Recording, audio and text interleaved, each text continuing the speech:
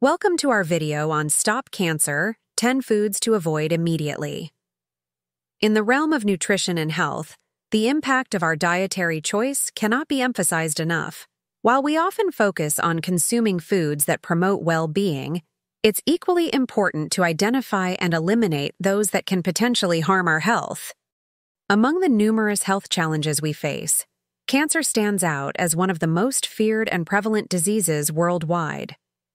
Research suggests that certain foods may contribute to the development of cancer, highlighting the importance of being mindful of what we eat. In this video, we'll discuss the 10 worst foods that can cause cancer, urging us to reconsider our dietary habits and prioritize health. So grab a seat and get ready to arm yourself with knowledge.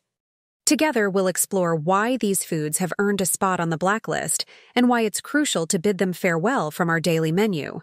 Let's get started. A quick reminder, this video is for educational purposes only. Always seek the advice of your doctor if you have any medical concerns. First up on our list are processed meats. These savory staples may be tempting, but they come with a hefty price tag for your health. Processed meats include popular favorites like hot dogs, bacon, sausages, and deli meats. Numerous studies have linked the consumption of processed meats to an increased risk of various types of cancer, particularly colorectal cancer. One landmark study conducted by the World Health Organization's International Agency for Research on Cancer, or IARC, classified processed meats as Group 1 carcinogens. That's right.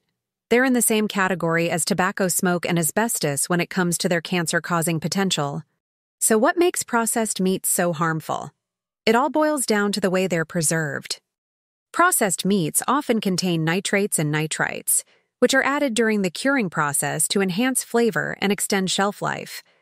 However, when these meats are cooked or digested, these compounds can form nitrosamines, which are known carcinogens.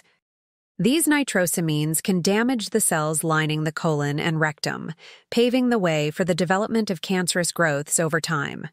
Additionally, the high fat and salt content in processed meats also contribute to their cancer-causing potential. Diets high in saturated fats and sodium have been linked to an increased risk of several types of cancer, including colorectal cancer.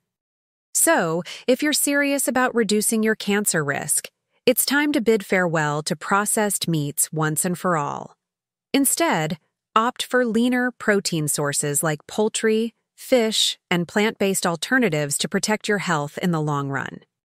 Next on our list are sugary beverages, the sweet sippers that many of us reach for without a second thought. From sodas to energy drinks, these sugary concoctions may seem harmless, but they pack a powerful punch when it comes to our health. Research studies have shed light on the concerning link between sugary beverage consumption and the risk of cancer.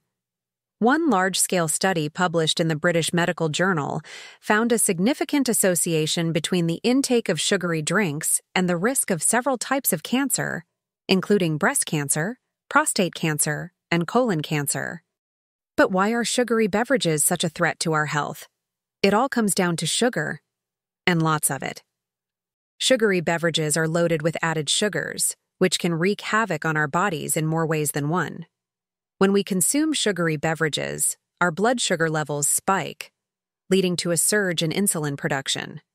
Over time, this can contribute to insulin resistance, a condition where our cells become less responsive to insulin signals, increasing the risk of type 2 diabetes and obesity, both of which are risk factors for cancer. Furthermore, excess sugar consumption can fuel the growth of cancer cells. Cancer cells thrive on glucose, using it as fuel to proliferate and spread throughout the body. By indulging in sugary beverages regularly, we're essentially providing cancer cells with the energy they need to thrive. So, if you're looking to reduce your cancer risk and safeguard your health, it's time to rethink your beverage choices. Opt for water, herbal teas, or homemade fruit-infused water to quench your thirst without the added sugars and potential health risks. Number 3 are deep-fried foods, the crispy, golden delights that tempt our taste buds with their irresistible crunch. French fries, fried chicken, and potato chips may be a guilty pleasure for many, but these foods pose a serious threat to our health particularly when it comes to cancer risk. Research studies have uncovered a troubling connection between the consumption of deep-fried foods and an increased risk of cancer. One study published in the journal Cancer Epidemiology, Biomarkers and Prevention found that regularly indulging in deep-fried foods was associated with an elevated risk of prostate cancer. But what makes deep-fried foods so detrimental to our health? It all comes down to the cooking process. When foods are deep-fried at high temperatures, they undergo a chemical reaction known as the Maillard reaction, which produces acrylamide, a potentially carcinogenic compound. Acrylamide forms when certain carbohydrates and proteins in the food react under high heat, particularly during frying. This compound has been classified as a probable human carcinogen by the International Agency for Research on Cancer, raising concerns about its potential health effects. In addition to acrylamide, deep-fried foods are typically high in trans fats. Trans fats are associated with an increased risk of heart disease, inflammation, and, you guessed it, cancer.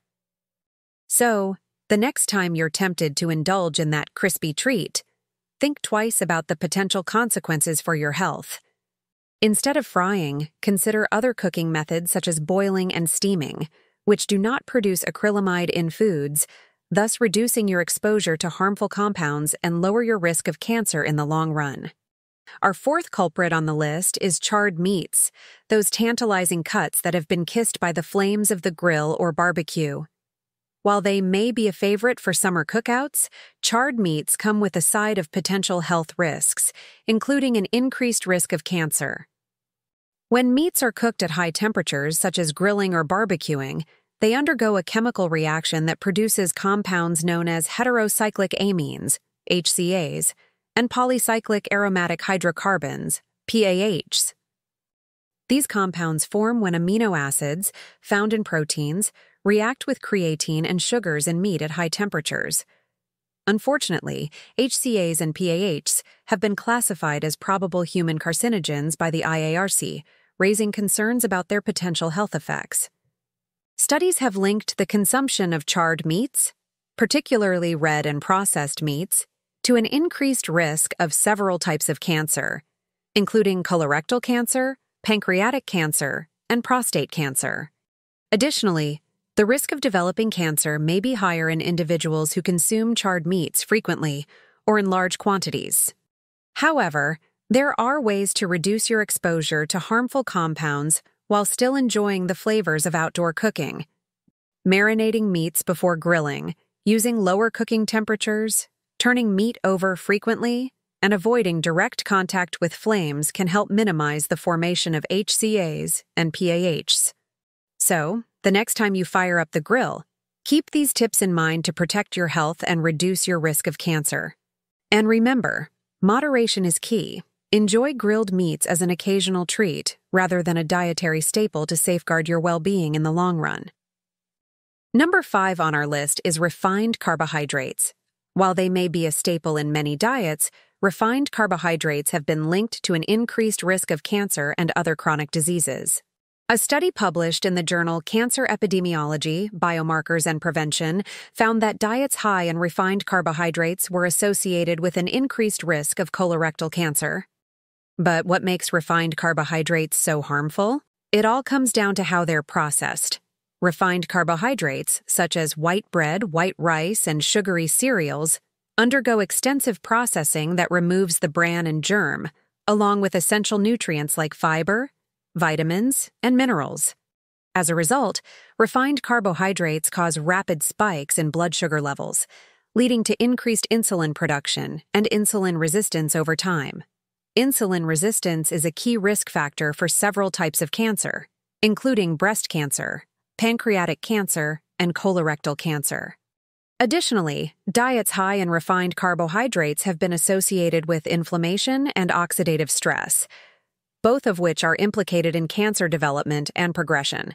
These processes can damage cells and DNA, increasing the risk of mutations and the formation of cancerous tumors. So, if you're looking to reduce your cancer risk and improve your overall health, it's time to rethink your carbohydrate choices. Opt for whole grains like brown rice, quinoa, and oats, which are rich in fiber and nutrients that support optimal health and reduce the risk of chronic diseases, including cancer. Number 6 on our list is alcohol. Research studies have consistently shown that alcohol consumption is a significant risk factor for several types of cancer, including breast, liver, colorectal, esophageal, and oral cancers. The mechanisms underlying this association vary depending on the type of cancer, but may involve several factors. For example, alcohol is metabolized in the body to acetaldehyde, a carcinogenic compound that can damage DNA and proteins, leading to the development of cancerous cells. Breast cancer is one of the most well-studied cancers in relation to alcohol consumption. Even moderate alcohol intake has been shown to increase the risk of breast cancer in women. Alcohol can disrupt hormone levels in the body, including estrogen, which may play a role in breast cancer development. Additionally, alcohol abuse is a primary risk factor for liver cancer, as it can lead to liver cirrhosis, characterized by liver tissue scarring and increased susceptibility to liver cancer.